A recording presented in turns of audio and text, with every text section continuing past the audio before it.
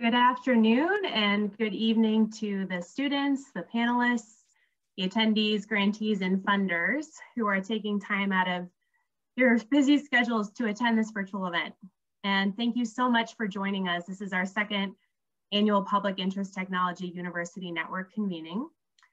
In 2019, our Public Interest Technology University Network launched the Network Challenge, which is a grant program designed to seed and support initiatives that grow public interest technology at the university level.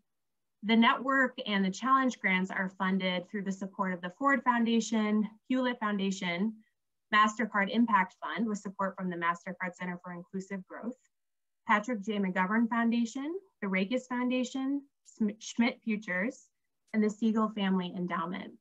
So we thank them so much for their help with and their commitment to this important endeavor.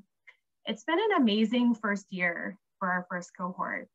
We've seen projects that address racial, environmental, and societal issues, and those that are lifting up the work of public interest technologists, creating a well-lit path forward for students and teachers.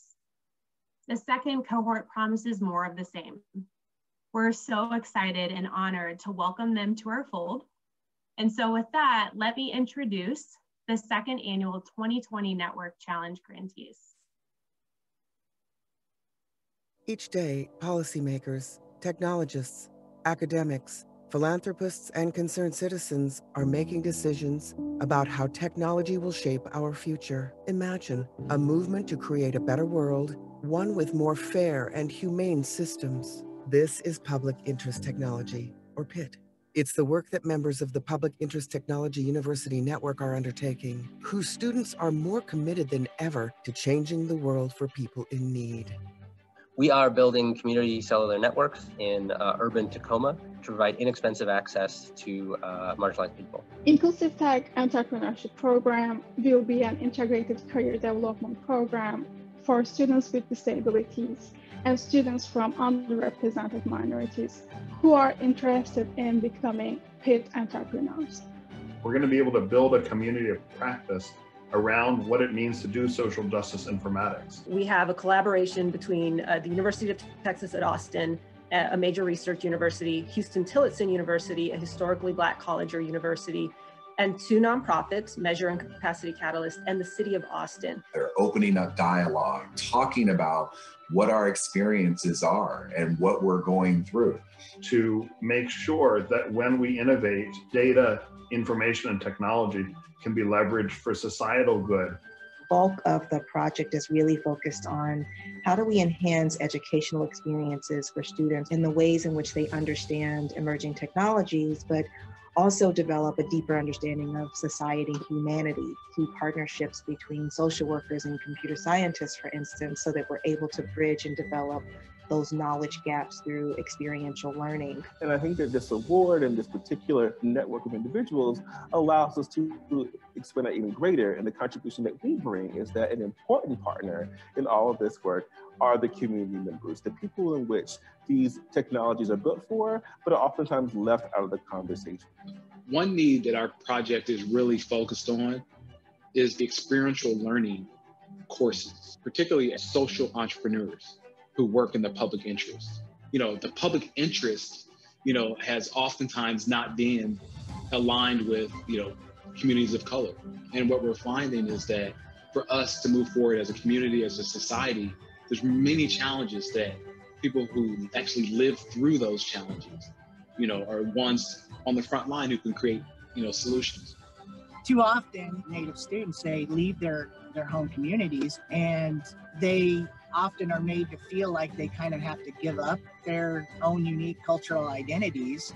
When I wrote the proposal for PIT UN, I had that in mind, that this would be a fantastic opportunity to bridge that gap between tribal communities and university faculty and students. We've learned that PIT collaboration cuts across sectors, and it starts and grows most naturally at our colleges and universities. That's because students are more committed than ever to making the world a better place. In support of this important work, New America is proud to introduce the winners of the 2020 Network Challenge. representing projects across the network with grants totaling over $3.7 million.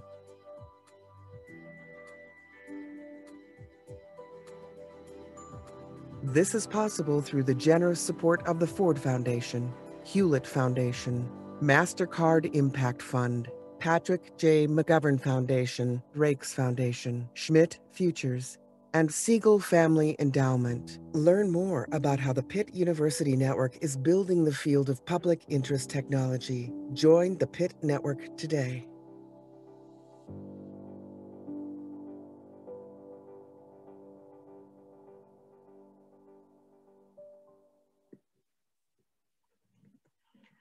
Again, thank you to our funders and congratulations to the 40 projects from across 25 universities that were awarded grants this year. We'll be bringing you their stories during the next 24 hours of this convening.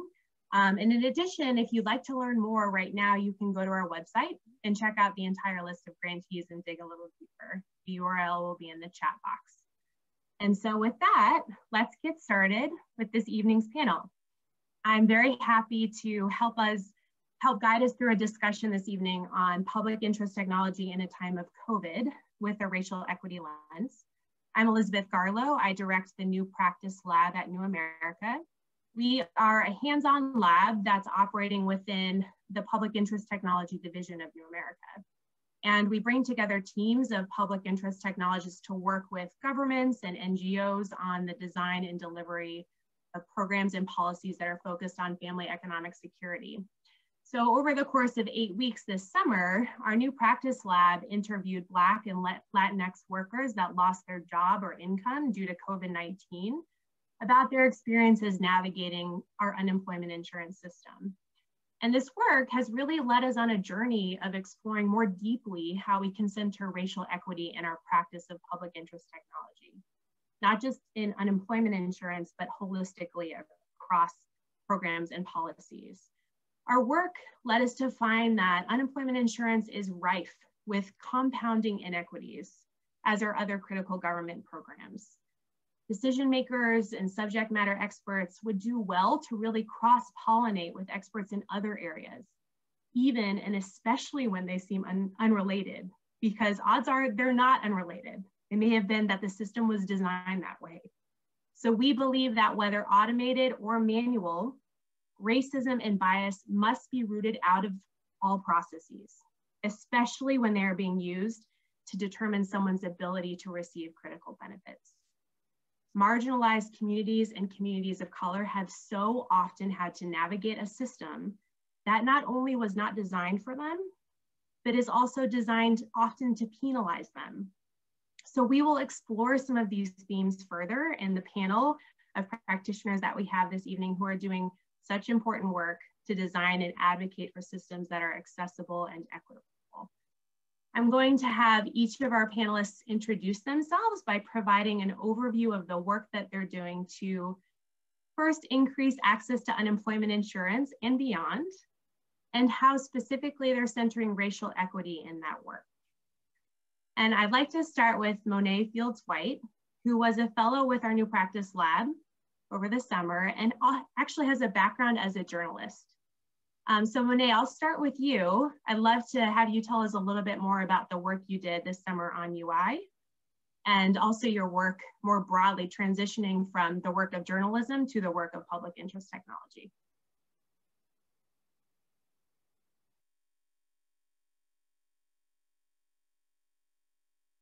And I think we need you to unmute. Hello, can you hear me? Hello. Good job. Yes, hello. As you mentioned, Liz, I was a research fellow with the New Practice Lab at New America.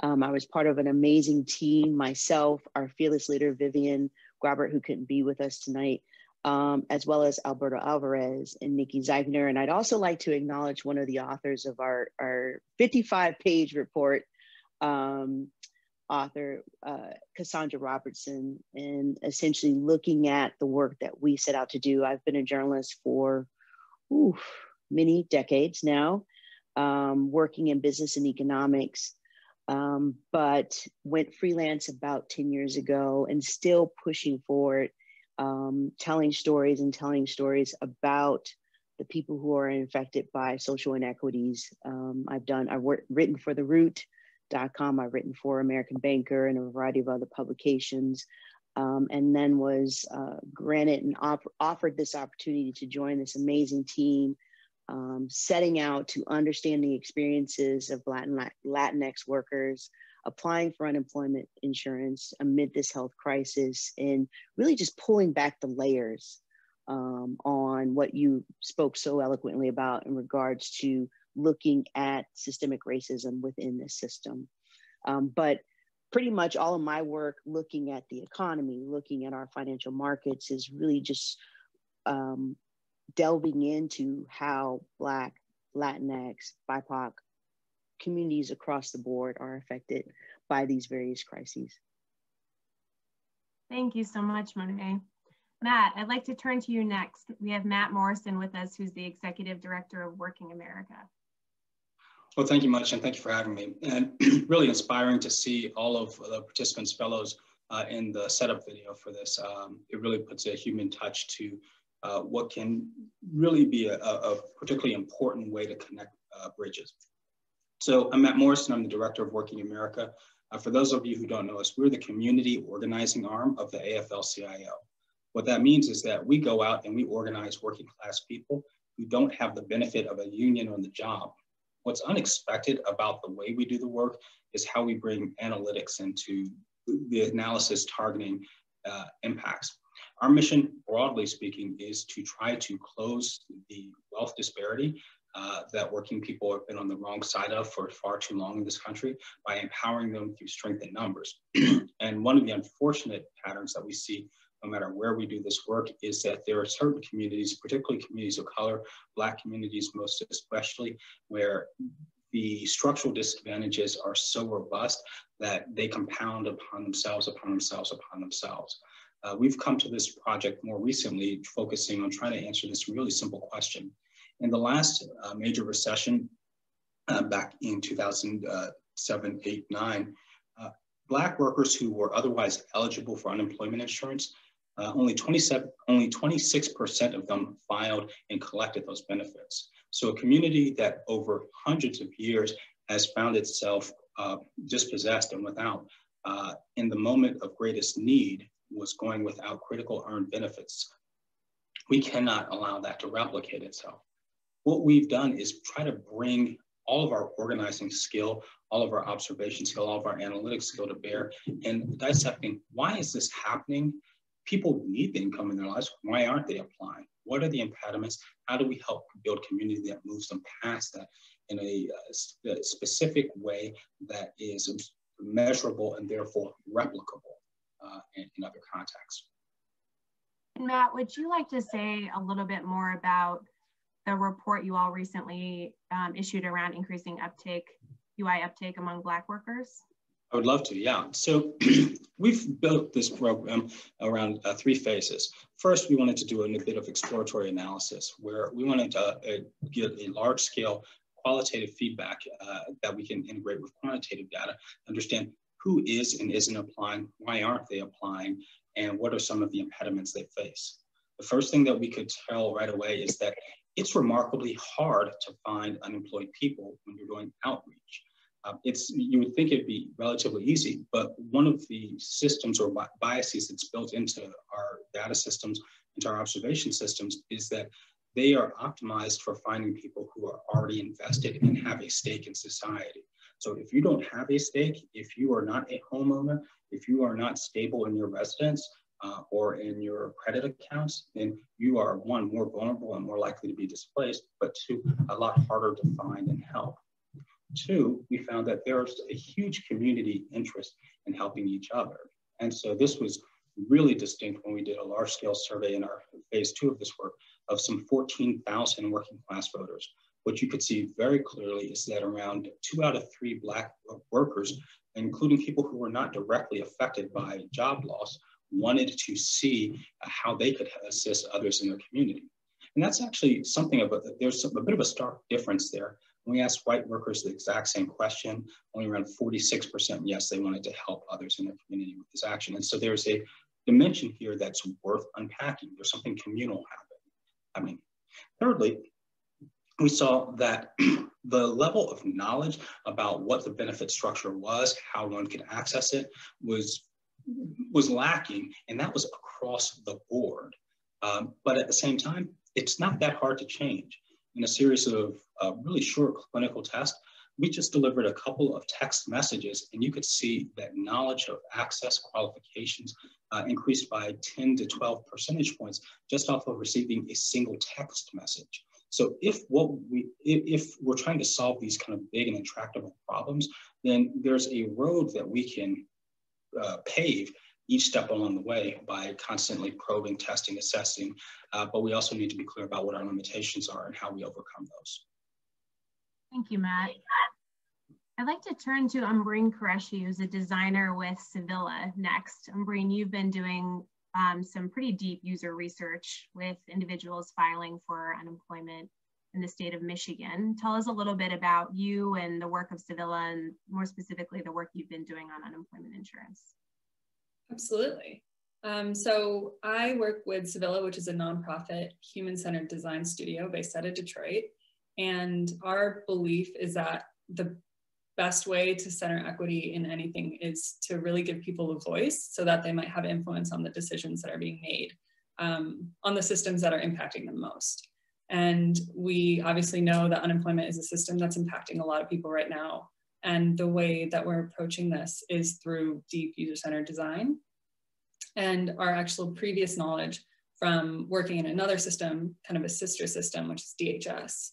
And the work that Sevilla does is we align ourselves with institutions such as the Department of State or Health and Human Services, and now looking into unemployment to really understand what is the user need and experience. And I know that in unpacking inequities, you guys discussed how Black and Latinx communities pointed to difficulty navigating applications as one of the biggest barriers to entry of unemployment. And what Sevilla has been doing over the past 4 years is really understanding what is the basis of these applications and how are they affecting people's access to benefits. So what we've been looking at recently with unemployment is how are these communities gaining access to unemployment and how is it different? How are communities of color different than white communities that are accessing this benefit? And for some people, gaining an employment is actually quite simple. You have stable employment for over 18 months with a boss who will check all the boxes and send what you need. But what we've also found, and this is something that I know you touched on in your report, is that a large percentage of Black and Latinx communities are actually in the gig economy. And gig economy is things like Uber and handyman, or people who work at a grocery store, or people who just have multiple jobs. I know we talked to a user today who said, I have had a full-time job for years, but no matter what, when I have a full-time job, I also have a part-time job. And so what we've noticed is that for people who are in this gig economy, one of the biggest barriers is that they have to go back 18 months and find every single piece of information for each of the jobs that they've worked. So when they started, when they ended, they need to know their employer information, their EAN and FEIN numbers, which often isn't given to them. They have to find it on a W-2, which is again, another burden going around finding all these documents. And once they do that, they need access to their employer who has to approve these for them. And what we're finding is that this becomes this massive complicated web people are having to navigate on their own. And this system isn't built for them.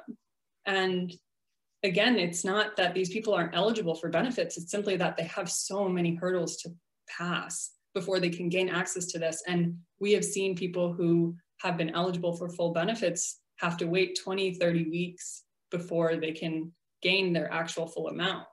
And it's just like you said, it's compounding. So someone is owed benefits for a month or 2 months. As soon as those 2 months are up and they are about to be paid out, their threshold is now beyond the $1,500 or $1,800, and they need a manager at UIA, which is already, I mean, a system that's overloaded.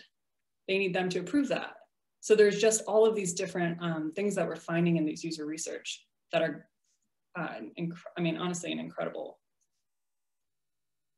I guess, lens into these communities and how they're affected differently than so many other communities. Thank you for sharing that. Monet, I'd like to come back to you. Umbreen mentioned a couple of things about the report that you worked on, unpacking inequities in unemployment insurance, and you did some deep user research yourself as part of that.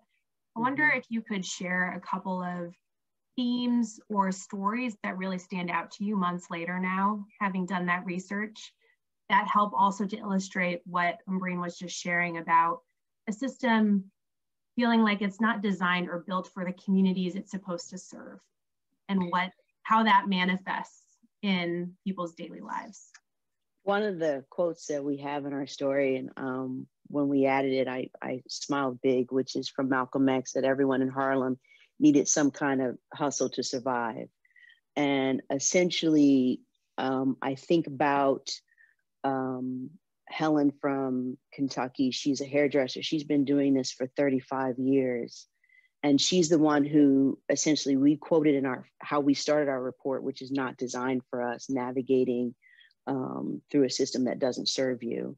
And for her, as she states, we pay our taxes, we do what we need to do, and we contribute to this economy. Why not have this system be there for us? Because we do contribute.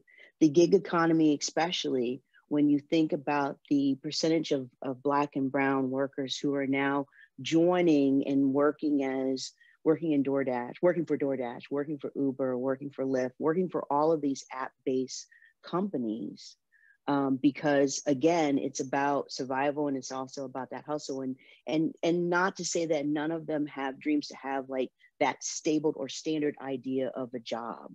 But this is what they are doing to either reach that goal, or this is what they're doing just to survive within our current economy and shift with our economy. Because that's the other aspect of this that we need to think about. Our economy has changed so dramatically. It's not like the same format of what we have, right? What we used to be. I grew up in Eastern Kentucky, so it was you went to high school, maybe go to a few years of college, and then you went and worked in our steel mill. That doesn't exist anymore. I think about my hometown, that steel mill doesn't exist anymore. That idea of the standard job of going to work in this factory or going to work for this factory, they exist, but not to the level of when I was growing up. So at the same time, what we found as we were pulling, I talked about the layers, as we were pulling back the layers, systems like unemployment insurance need to shift as well. And that's what's not really happening. I hope that answered your question. It does. It does. It really helps drive home the fact that the systems that are supposed to be serving people during vulnerable times have not evolved or not kept pace, or were never designed to meet the lived realities of those they're intended to serve. And the skills that you all are bringing to this work around human-centered design and user research help to bring to light the lived experiences of people in such critical and important ways. So I think what I'd like to do next is shift then to a discussion around the role of public interest technology broadly in leveraging those insights and those stories in order to improve access to critical services and benefits and redesigning policy. And specifically to sort of maintain this focus on our collective responsibility to do this work in a way that centers equity. So Matt, I'm gonna start with you because you bring an advocate's lens to this work. So I'm really curious to hear you reflect on how PIT, public interest technology, specifically helps you in your practice of advocacy. Like as the executive director of Working America, thinking about the application of public interest technology in your work and in accomplishing your goals, how does that play out?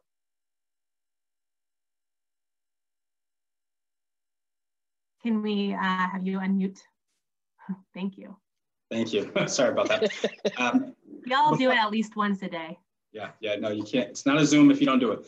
I wanted to speak to an observation from the report, and it was really commendable work.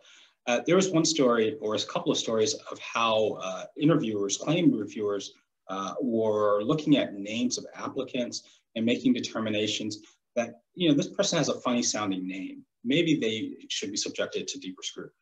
Those biases exist throughout every decision that gets made, not just in terms of whether or not someone is eligible for claims, but whether or not they get a callback for a job interview in the first place, these types of compounding inequities, or how we make design choices on where the unemployment claiming system should be focused. Should it be focused on factory workers who have employers that file on their behalf, or should it be focused on gig workers? Or what we found often was that there were sectors that were really quite bad.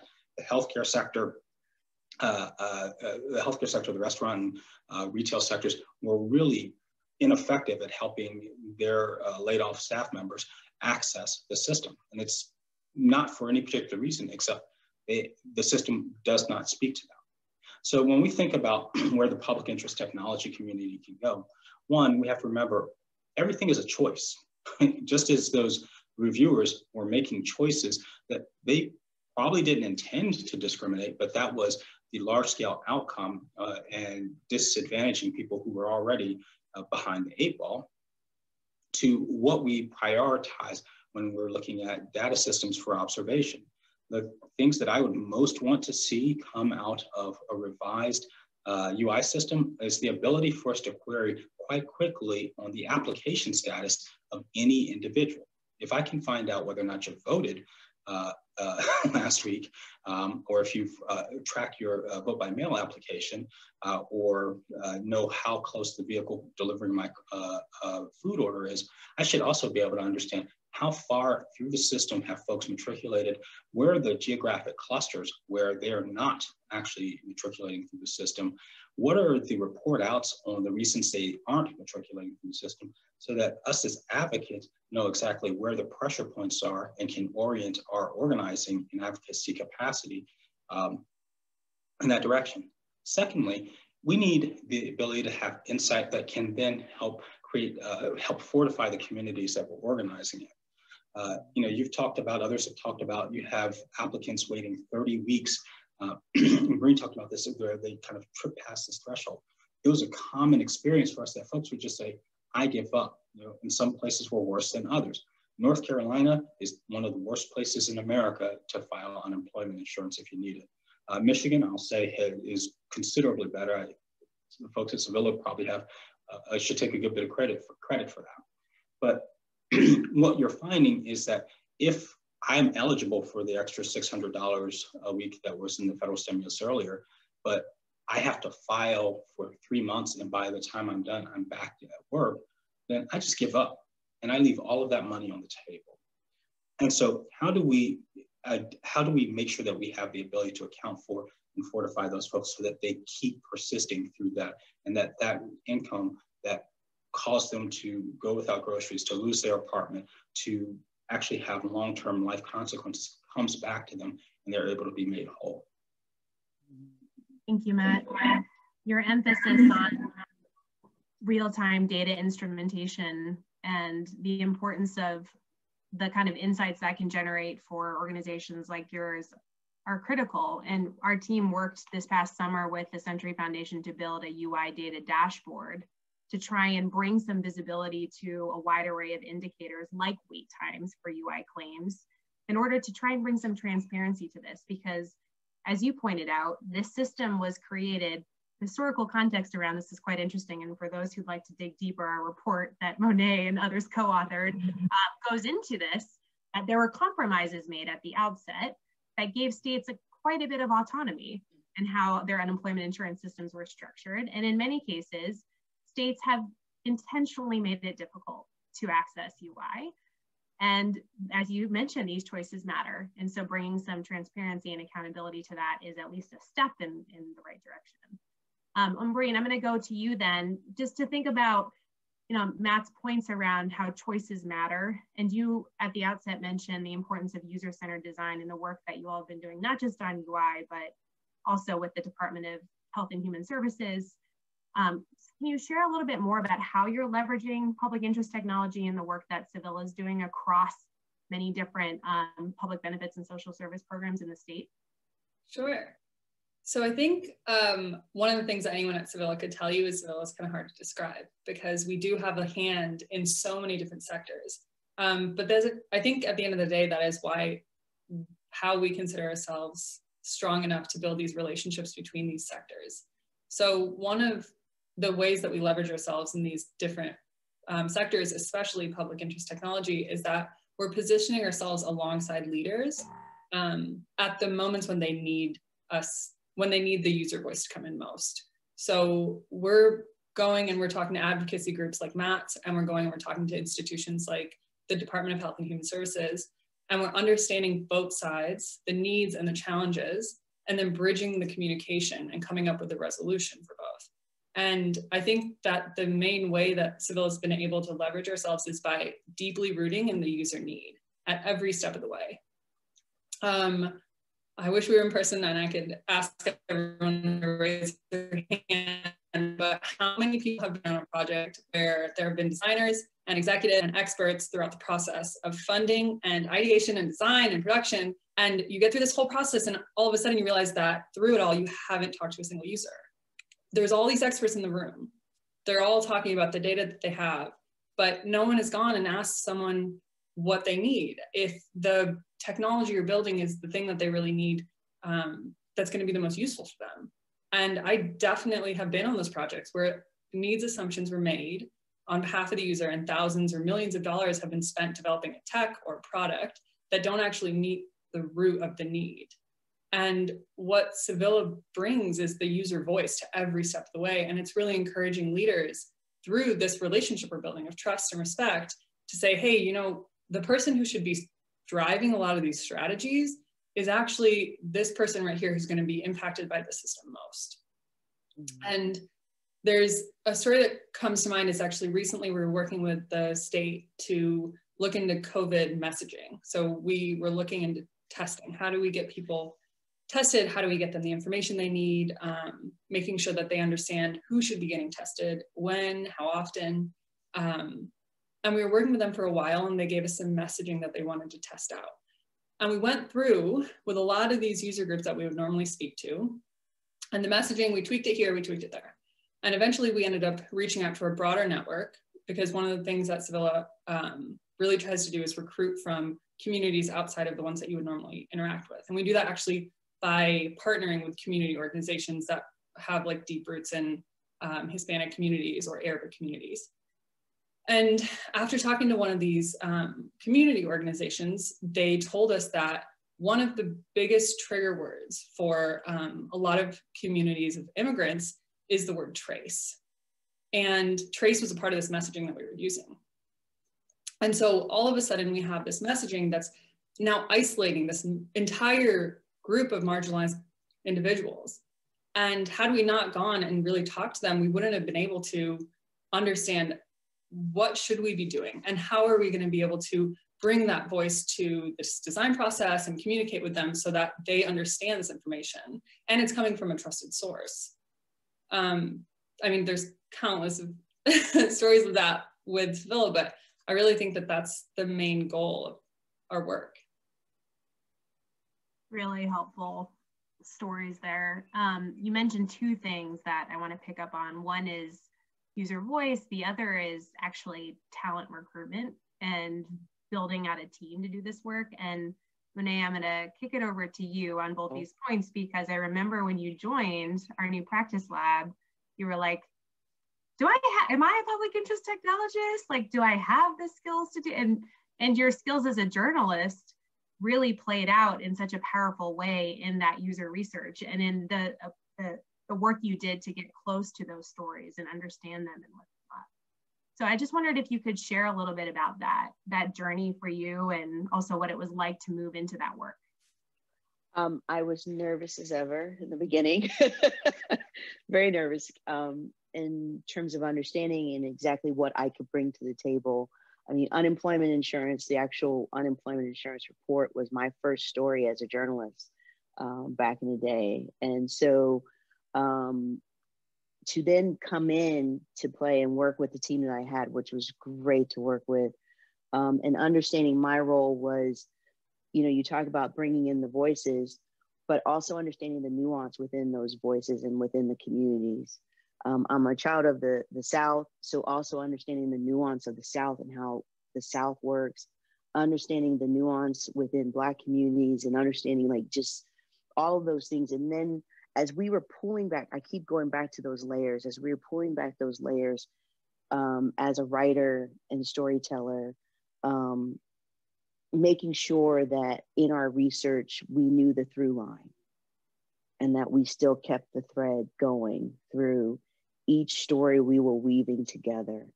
And making sure that as we were putting each layer on and as we were pulling out these stories, that we captured the nuance of the stories that we had within our pieces. And just the other thing is just learning from others. And that's the beauty of when you're coming together as a team within this world and trying to make a difference through technologies.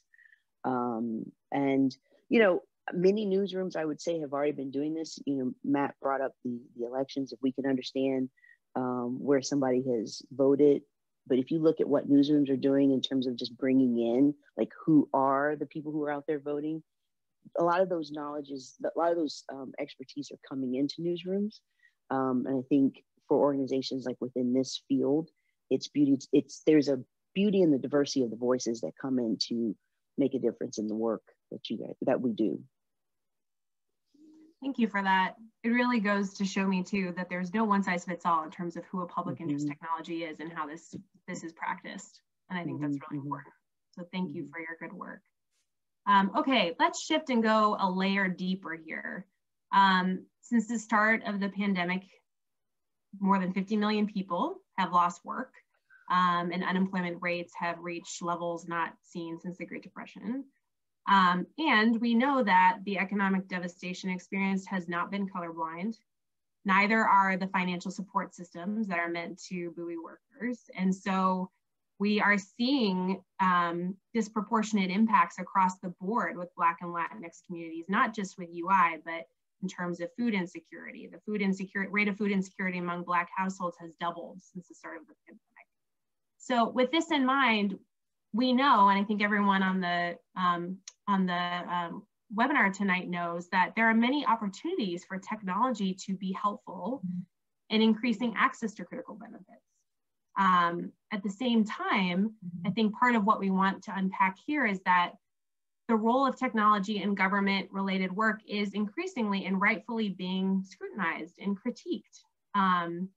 Technology is a tool, right? It's not a solution unto itself. And so my question for you all that I'd love to unpack next is really around how you see the role of data, design, and technology in this work and how we harness that responsibly. So moving forward, more specifically, what sort of opportunities do you see to center racial equity in your practice of public interest technology? And what are the dangers or the risks if we don't do that? So Matt, I'm going to start with you and we'll see where we go. Well, thank you for the question. And, you know, the dangers, the risk, what's at stake if we don't do that?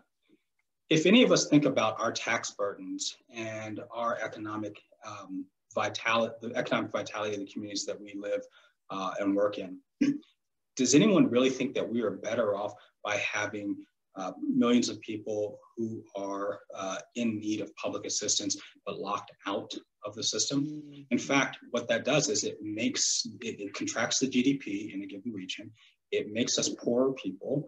It puts greater pressure on our overall public budgets because there's a group of people who could be making more cost-efficient personal financial choices.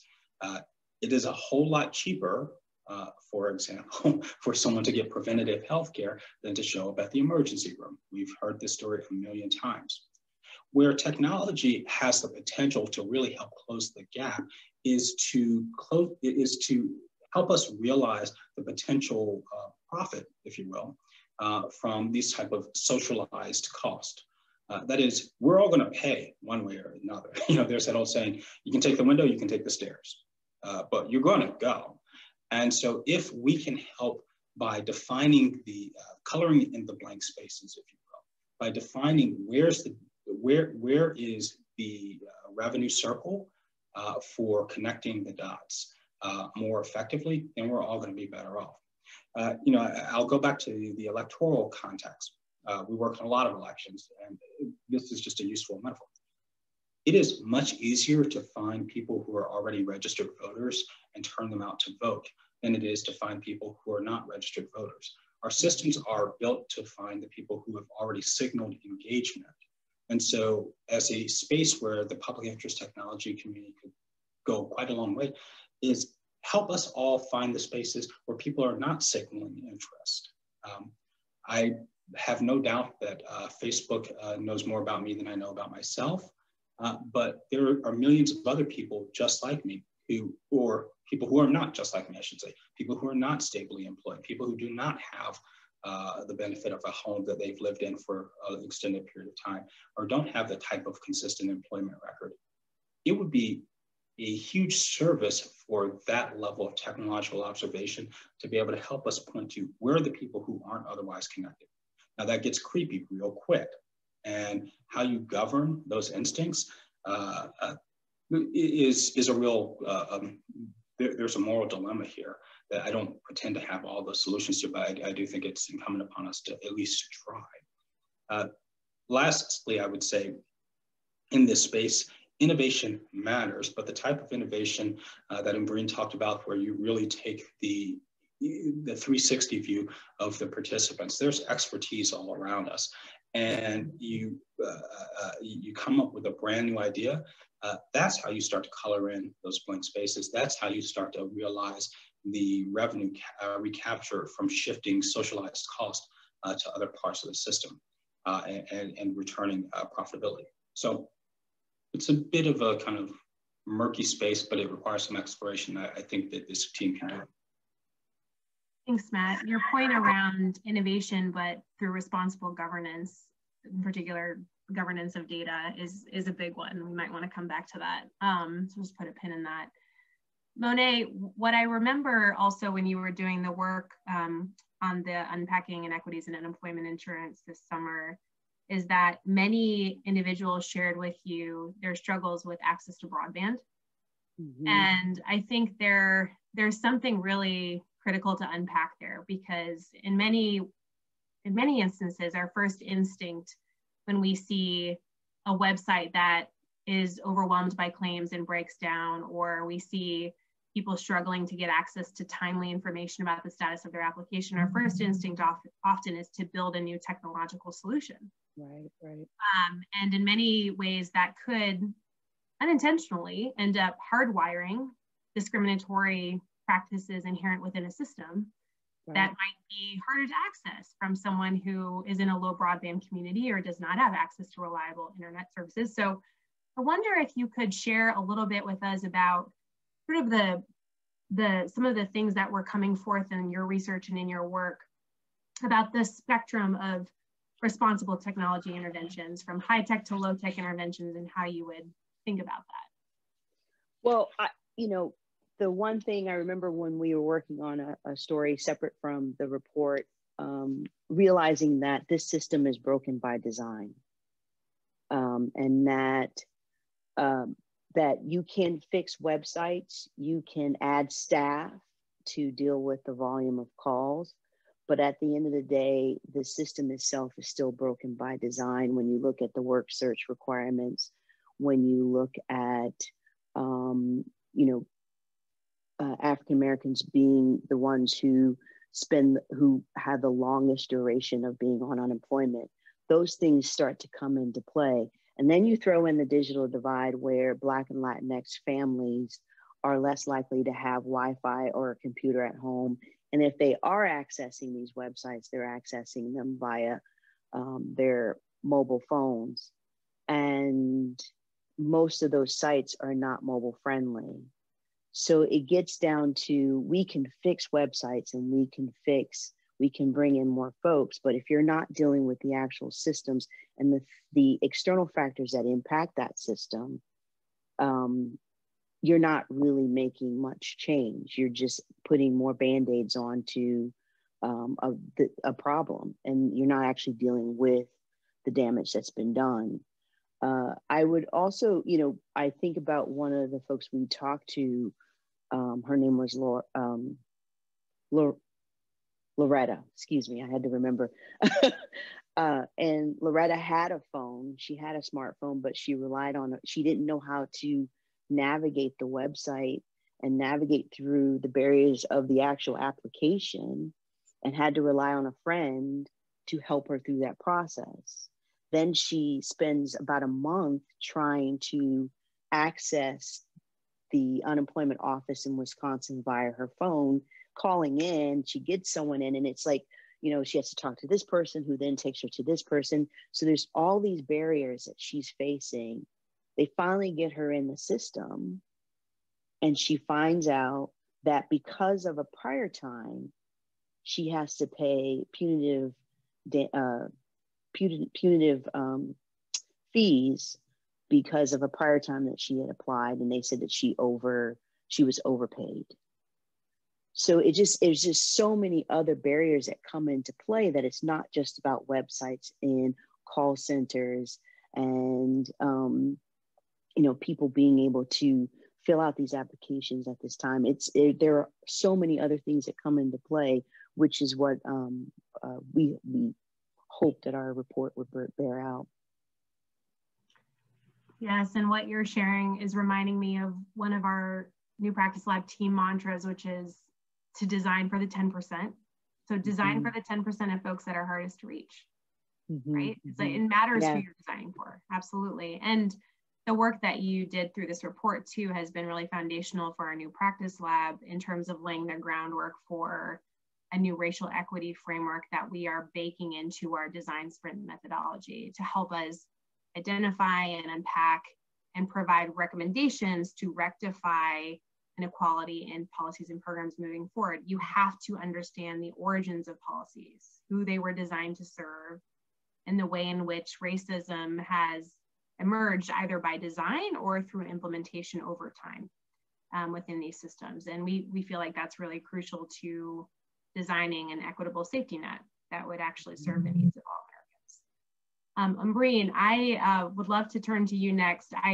When I was first connecting with your team about the work you're doing on unemployment insurance in Michigan, I was really struck, speaking of historical context, although it's recent history, really struck by the ways in which you were sort of encountering some of the emotional scars of a recent sort of challenge with implementation of a system in Michigan that was used to determine unemployment eligibility and track case files that flagged nearly 40,000 workers for fraud, in which I think 93% were inaccurate.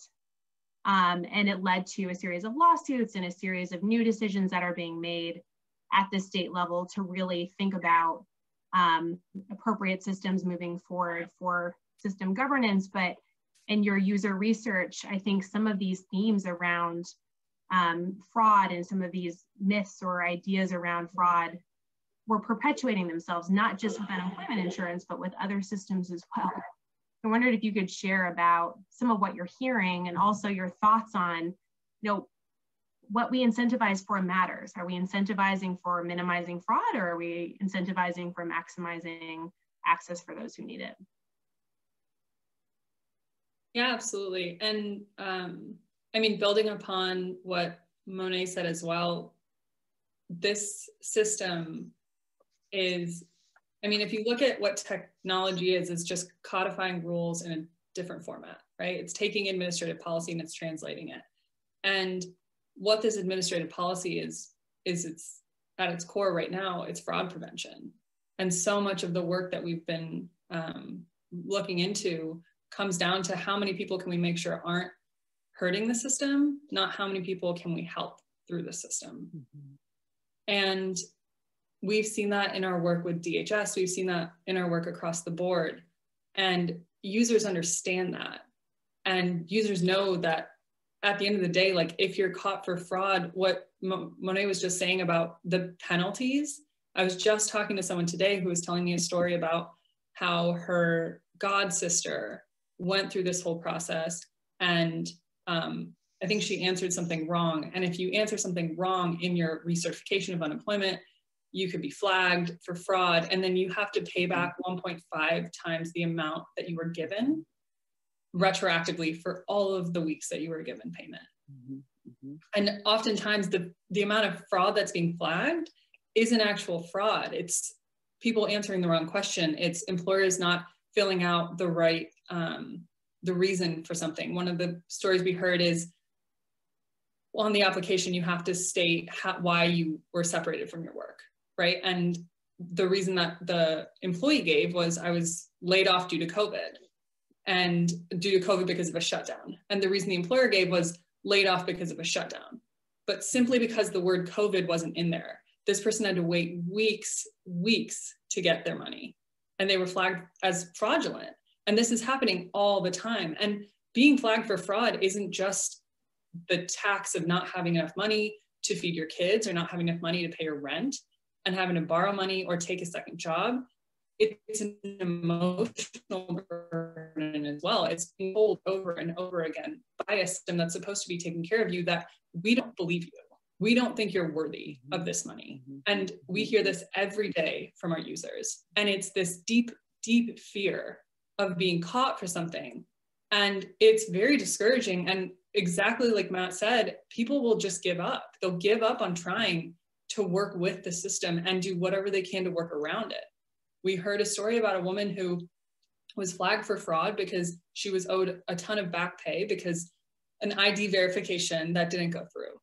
While she was waiting, she had to borrow money for rent. And then when that ran out, she had to go get a job at a factory nearby that was actually producing medical products. While she was at this factory, she noticed that they weren't really being very safe in the factory. She noticed that people were looking like they were getting kind of sick. They weren't cleaning the factory very often. People were being a little bit sketchy. And she was like, I don't know if I can risk my life for this. I have asthma, and if I get COVID, that's it. Like, I don't know what I'm gonna do. And now she doesn't have healthcare either, because that was something that was provided by her job. So now this woman has to make a decision between her life and the amount of money she'll need to pay her rent. And she eventually quit this. And 2 weeks later, this factory shut down because there was a massive COVID outbreak. And these are the decisions that our claimants are having to make every single day. And it's because someone behind the desk is saying, I just don't believe you. Yeah, well, we have 10 minutes left on the clock. I'm going to invite our audience members to share any questions that you'd like to share with our panelists today. And we'll see those come in. And in the meantime, while we wait for those, I want to ask each panelist to give one call to action for those participating this evening, this afternoon, on pertaining to how they might go deeper in practicing racial equity in their practice of public interest technology. So just one call to action, whether it's something that's been really influential for you in your journey in this work, or something you've come across recently or you want to invite the audience into. So Monet, can I start with you? Practice empathy. You know, I think in this work, we must practice empathy, and therefore, when you empathize for others, you will then be able to acknowledge the variety of things that are happening. You'll be able to acknowledge, as we have in our report, that systemic racism is real. And that when you look at it through the lens of UI, which, you know, you talked about the history of it, 1935 New Deal plan that excluded 65% of its workforce, which were Black workers, agriculture and domestic. I'd also say know your history too, because that's where the power comes. Thank you, Monet. How about you, Matt? Yeah, that's a great point, Monet. I will extend that strategic request. Make assumptions that are in the best interest of those most in need, and building power that they have agency for themselves. The more someone who is in a vulnerable position has to rely on the whims of someone who's behind the desk, the more exposed they are and the more likely they are to give up. If we build tools and systems, or we build tools that push power in decisioning into the hands of the affected individual, then suddenly they are more resilient. They're able to weather and navigate the system a lot more effectively. Thank you. Breen. I would say that what needs to be done as much as possible is bringing a strong and undeniable influence of the user voice on the decision-making process throughout every element of what you're creating, what you're designing. It's understanding that the user is actually the expert. It's not the person with the most data. It's not the person with the most research. It's the user. It's their need. At the end of the day, you are creating something that they will be using. So understand that those are the people who should be at the forefront of every decision, and allow them to lift their own voices and be heard in these rooms full of experts and executives and designers. Thank you.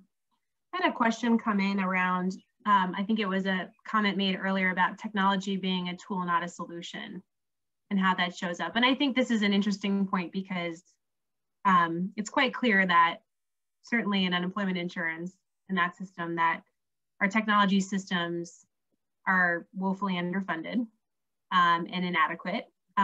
So certainly it's a part of the solution, but I wonder if any of you would like to expand a little bit on that.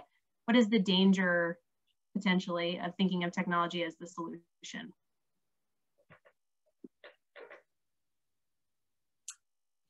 I would start, well, since we talked about the digital divide, that everyone is connected. Not everyone is utilizing all of the technologies that are out there. I think that's one of the biggest assumptions that are made, that everyone is connected.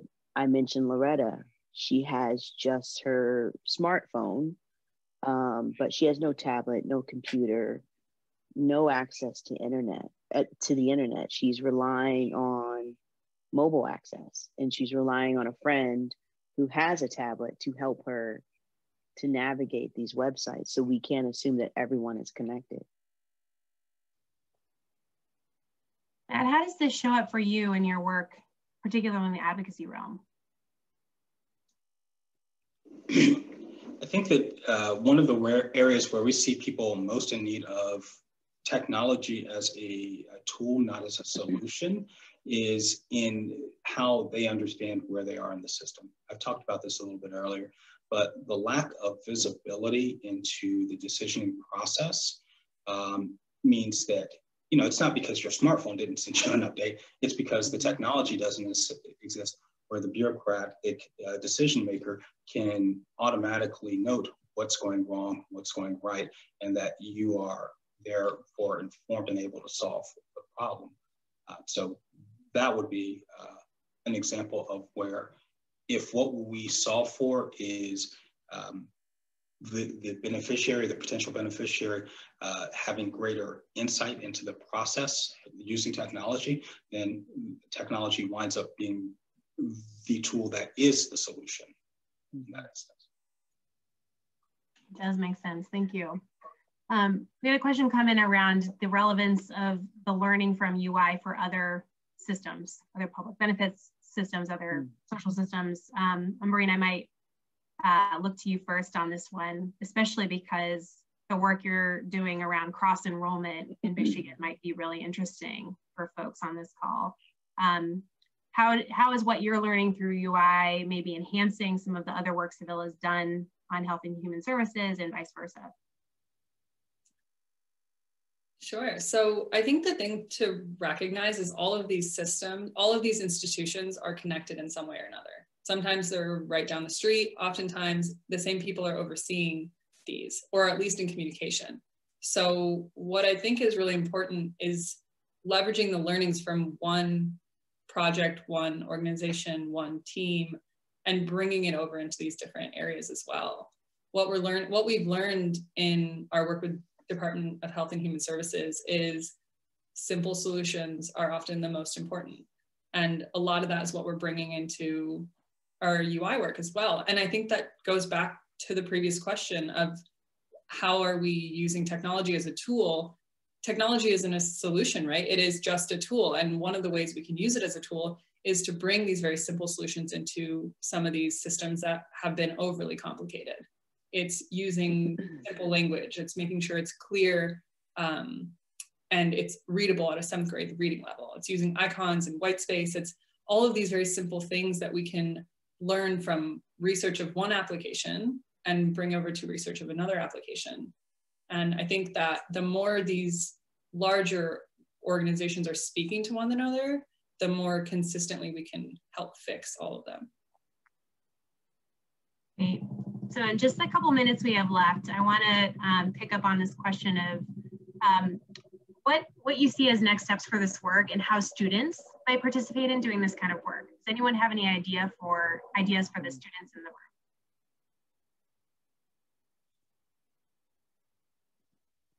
I mean, I've got some crazy radical stuff I can throw at you, and students are, impressionable. So there you go. Let's start with this. Let's have every State Department of Revenue actually itemize by EIN the wage rates based on gender of their employees. To the extent those states also track race data, particularly on the voter file side, and that's in a lot of voting rights states, you can pretty quickly match up who's seeing disparate income, disparate levels of displacement.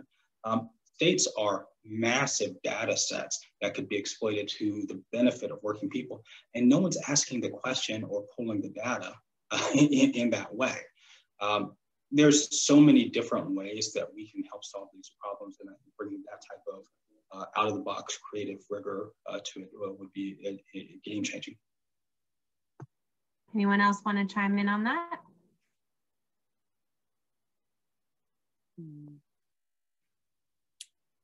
I would say if you want to make a big difference in technology, look at the underlying policy. Understand all of the systems that it is working with. Understand every piece that's connected, because you can't change one without looking at everything else. And understanding the relationship between each of these things is going to be key in actually creating change and making the impact that you want to make. And I would just... Oh, please go ahead, Monet. And I was only going to add, just to piggyback off of what Umbrin said, is that, and if you want to share those stories, bring in the diverse voices who can help you share those stories, who can help you to understand that nuance and understand sort of like that through line in your work, be it if it's through video, audio, journey mapping, whatever that is, to make that change. Thank you. There was another question that came in that we probably don't have as much time to dig in on, but it's around whether this moment of COVID, which we feel is making us more accountable, or really emphasizing accountability around technology for those who are using it, whether that's like something that's going to stick around or go away. And I will say that I think the collective shared experience of trying to be more reliant upon certain technological tools and services does seem like a window of opportunity to have these conversations, and does seem to be opening up some really deep kind of robust analysis around where we go from here in terms of designing for the 10%. So thank you, everyone. And now you're welcome to join our celebration hour. Take care. Thank you.